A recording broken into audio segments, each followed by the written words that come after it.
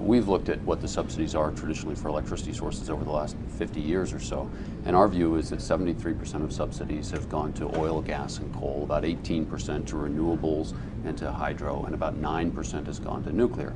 Now, you can look at any given year and the numbers are different, but that's the reality. The federal government has a system in place of incentivizing different types of energy.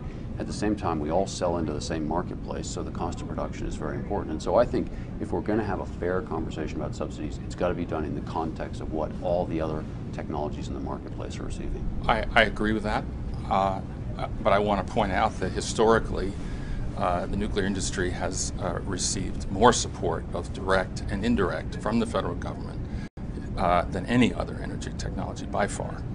And with a possible exception, if you include the defense expenditures to defend the sea lanes in the Persian Gulf, which produces much larger government support for fossil fuels, which I also agree with. But if you just isolating a technology, the Congressional Research Service did a study of this. Somewhere between $70 and $100 billion have been spent developing and supporting nuclear energy, and that's not including a lot of the indirect subsidies. For example, today, the Department of Energy gives free cores to the TVA, just gives away diluted, highly enriched uranium cores. The TVA does not pay for.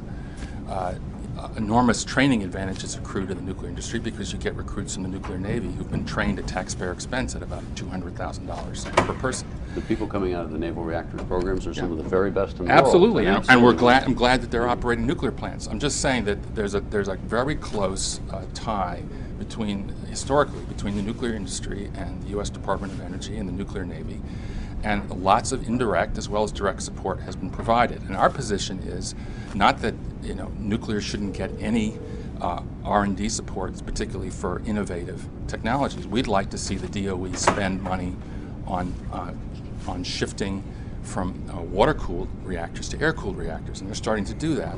We'd like to see money spent on improving safety, on reactor simulations.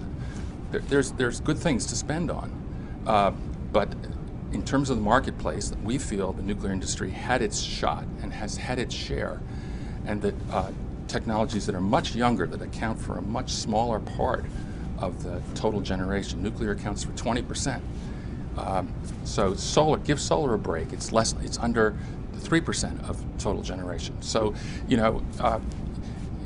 other technologies deserve a chance to break into the market, and we should all agree that at some fraction of some percentage of total generation, that all the subsidies should be cut off and everybody competes. I think that's a very interesting conversation to have. I'm much more concerned about how the planet goes from 6 billion people today, 1.5 billion of whom have no electricity at all, to 9 billion people in the year 2050, and how we meet that electricity requirement. We're all concerned about that. I think we're going to have a lot of coal, we're going to have a lot of gas, we're going to have a lot of nuclear, we're going to have a lot of every other technology, wind, solar, renewables, hydro. So I really think if we go back, and I think it's a how do you count it, sort of when you talk about historic subsidies, but I think there is a basis for a very constructive conversation going forward, particularly if you look at the global marketplace, where we kind of get out of this discussion about historic subsidies, because I recognize the U.S. government has had substantial nuclear energy R&D programs that come on all the way out of the Manhattan program, and going today, as you suggest, naval reactors is a tremendous program for us. It's really benefited this industry.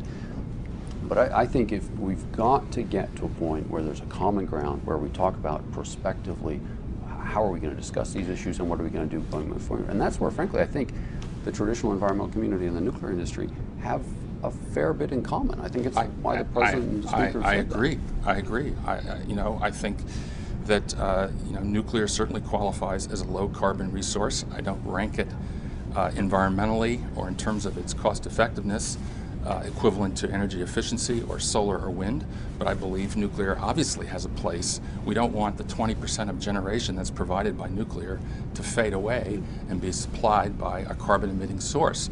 So the nuclear industry has to position itself to be able to replace the 20% of generation that comes from nuclear starting in about 2030. Yeah, no, and that to me implies a measured pace, the demonstration of these new reactors to see whether they're cost effective using the federal support that President Obama has offered. But don't subsidize the whole industry, because then you completely distort the market. You can't. This industry has existed for 50 years, and it's, a lot of people feel it's questionable that they should receive any federal support at this stage. But just granted that where we are and where we need to get a political consensus, I think it's possible to agree that some subsidized nuclear units will go forward, a few, 6 maybe, 6 or 7, and we'll see how they operate. And if they're successful, we can transition to commercial financing, and all the different energy alternatives can compete on a level playing field.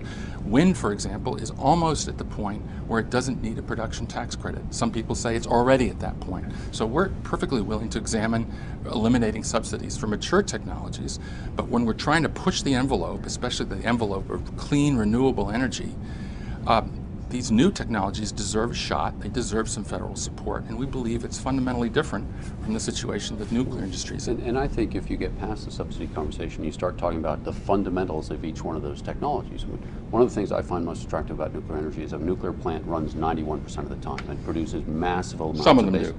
Some of them do. Some of them run more than that. I mean, but so the average is 91.1%. Remember in the setup piece, the TVA reactors they showed?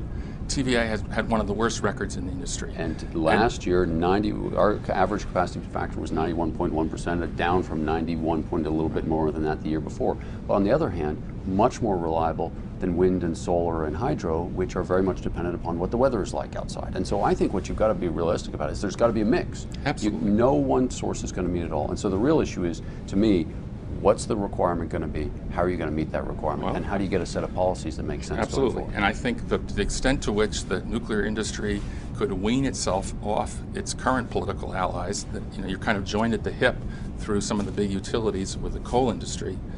And we were disappointed at the level of support that the nuclear industry provided for the climate bill in Congress. We didn't think it was assertive enough and vigorous enough.